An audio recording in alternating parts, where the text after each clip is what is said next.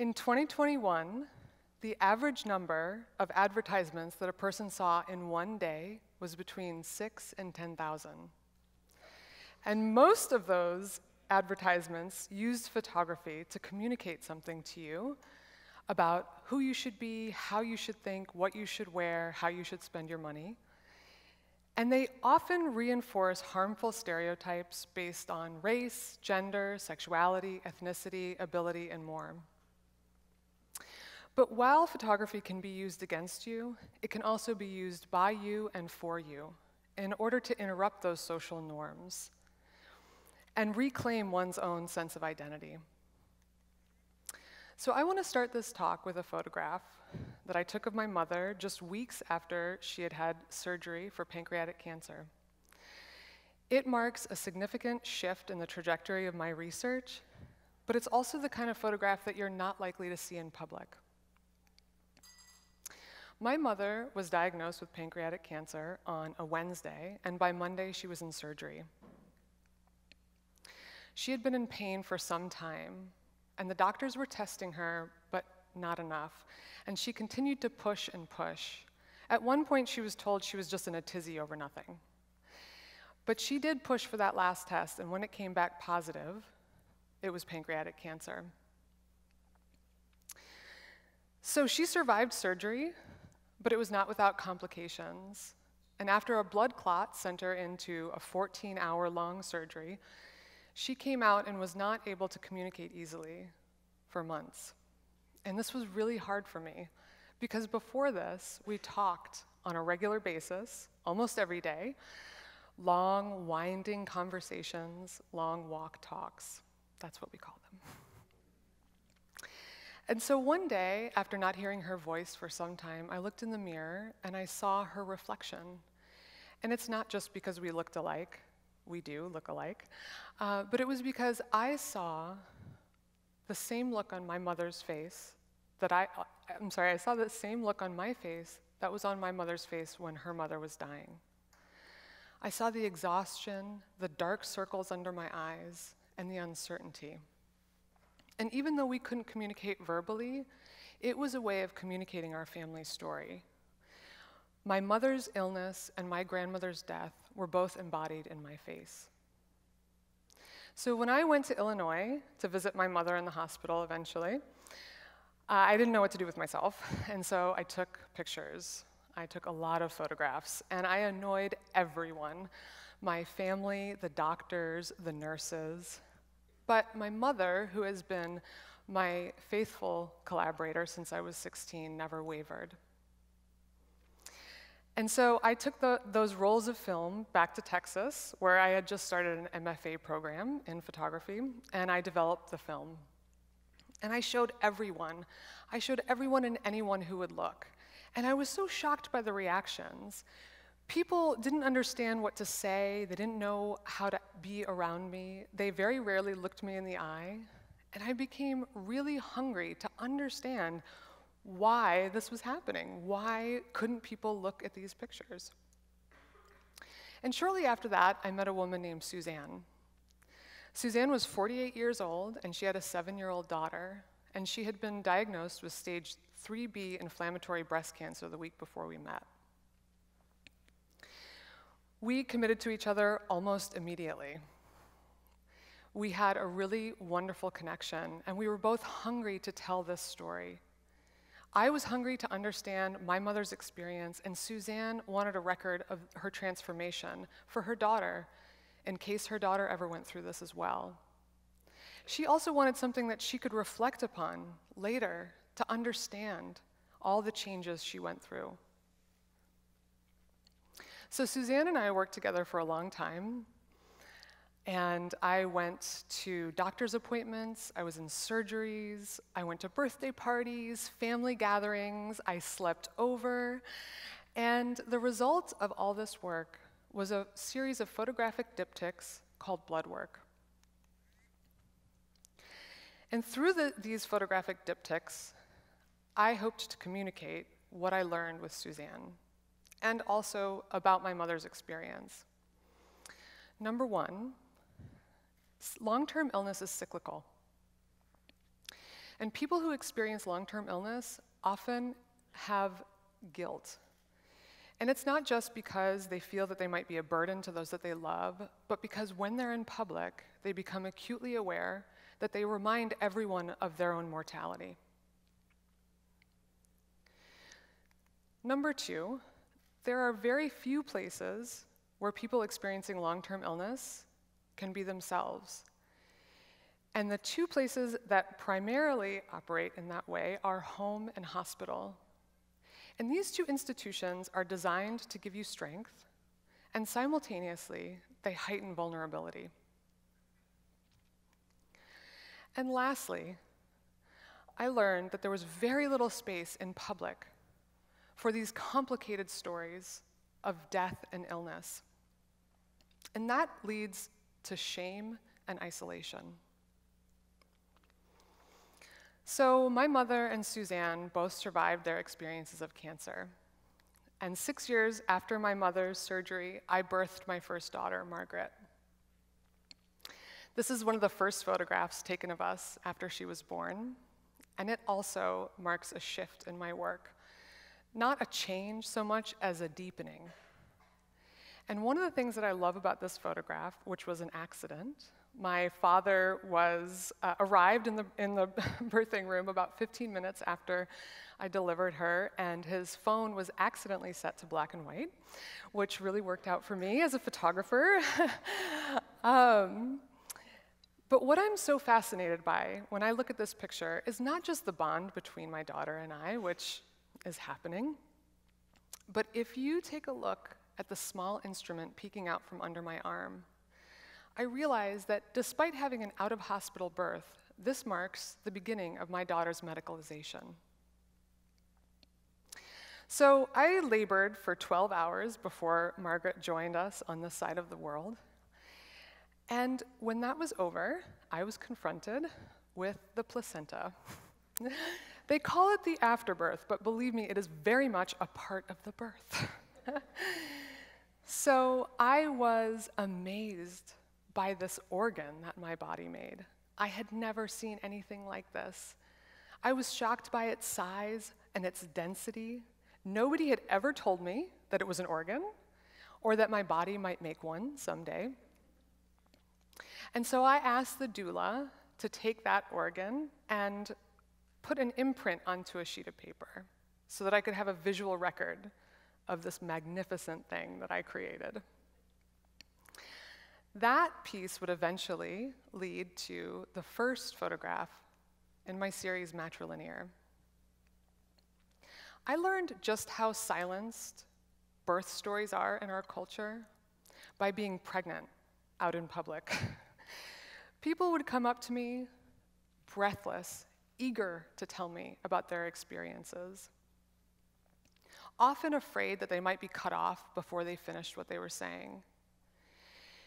And they were often revealing traumas to me, even if we didn't know each other.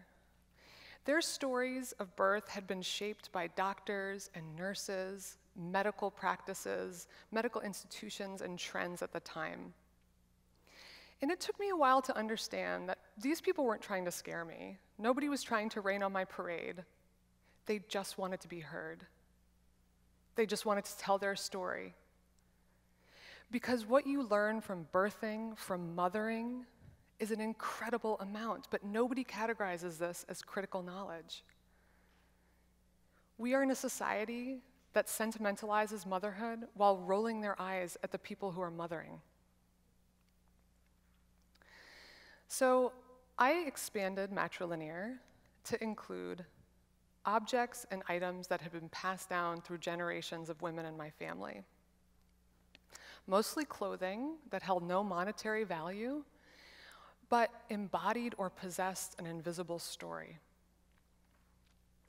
Through these images, I tried to visualize a body that was long gone. Even if the person who once occupied this space was still alive, their body has transformed. It no longer fits in this clothing. I use the tears and the stains and the thread in order to heighten that sense. Who this person was, the the space that they occupy. These items of clothing were once held close to their body for protection and comfort. I also use a needle and thread to tell stories that have been passed down to me as family lore. The needle and thread can point, it's a tool that can point to a location on the body, but it's also a powerful metaphor for mending. A needle can heal an object, and simultaneously in doing so, it creates a tear. When it's used on clothing, it's not so painful. But when it's used on the skin, it can be incredibly so.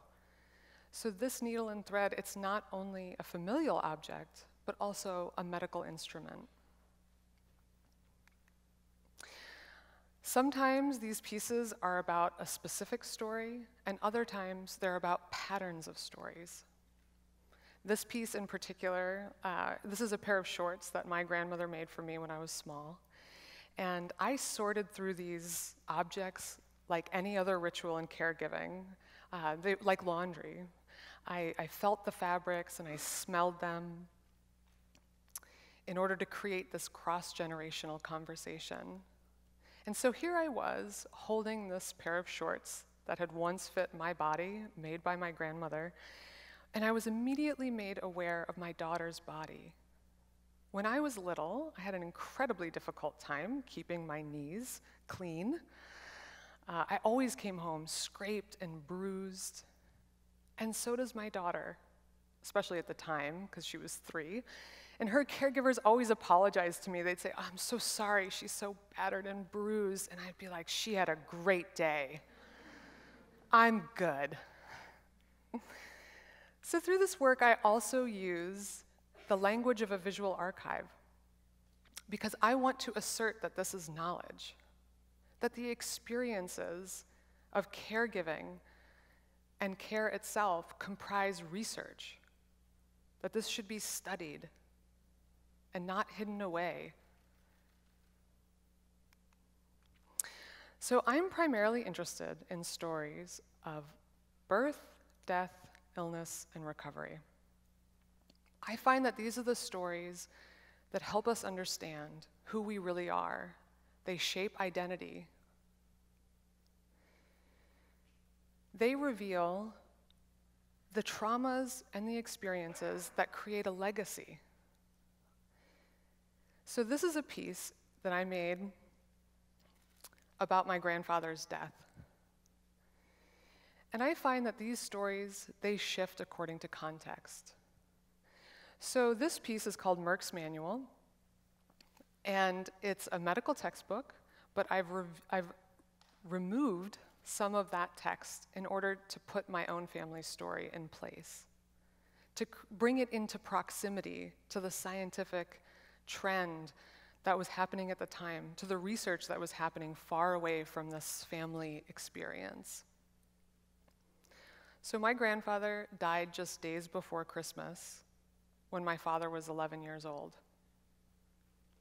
He went to the hospital feeling incredibly ill, but not knowing why.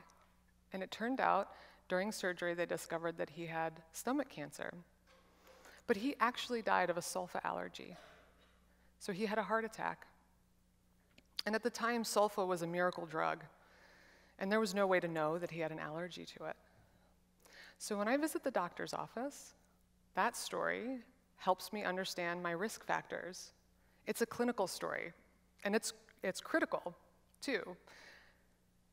But when my father tells this story, it's his story of loss. It reveals the missing part, the missing piece, to a long, long life. When I tell this story to my daughters, it's a story about their ancestors.